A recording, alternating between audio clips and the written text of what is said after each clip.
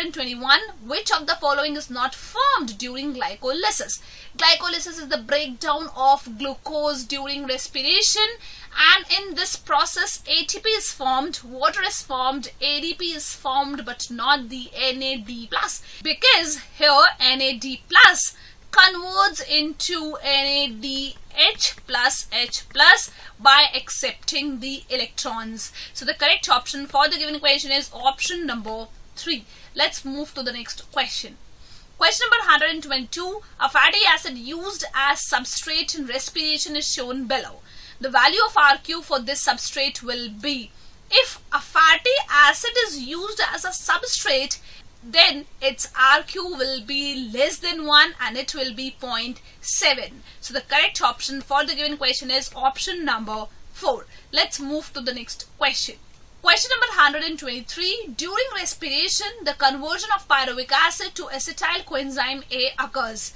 The site of this conversion is in the aerobic respiration. You will find that glucose is converted into pyruvic acid during glycolysis, and this pyruvic acid forms the acetyl coenzyme A plus CO2, and this process takes place in the mitochondrial matrix. So the correct option for the given question is option number 4. Question number 124. In which of the following conversions there is no difference in the number of carbon atoms between the substrate and the product?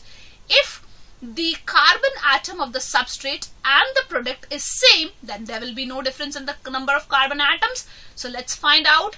Citric acid, it's a 6 carbon compound, and alpha ketoglutaric acid is 5 carbon. So yes, there is difference. Pyruvic acid is a 3 carbon, ethanol is a 2 carbon. Yes, there is difference. Alpha ketoglutaric acid 5 carbon, succinic acid is a 4 carbon. Yes, there is difference. Phosphoenol pyruvate 3 carbon, pyruvic acid is also 3 carbon. So there is no difference in the number of carbon atoms in phosphoenol pyruvate and pyruvic acid. So the correct option for the given question is option number 4.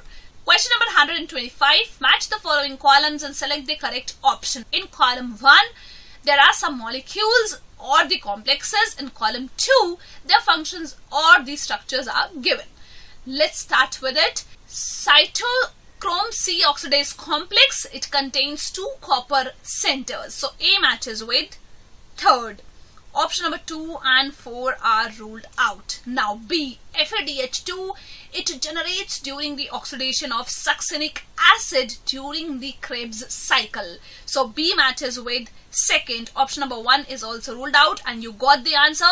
C matches with 4th. Cytochrome C, it's a protein attached to the outer surface of the inner mitochondrial membrane. So C matches with 4th.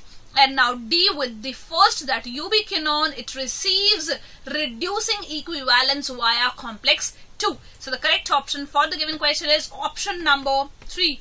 Let's move to the next question.